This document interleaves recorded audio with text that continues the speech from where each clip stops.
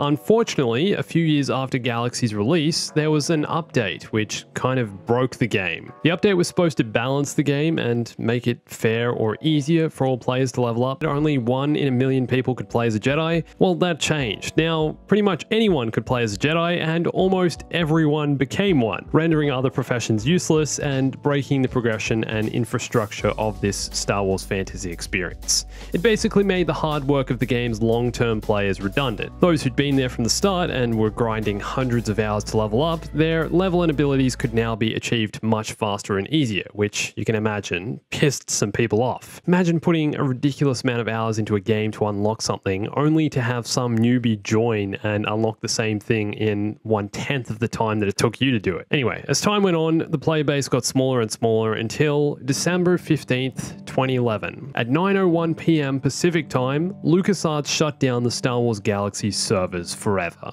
And that was it. The only open world Star Wars game we'd ever known was gone with the push of a button. If you enjoyed this clip, you can watch the full video here. Come check out the main channel.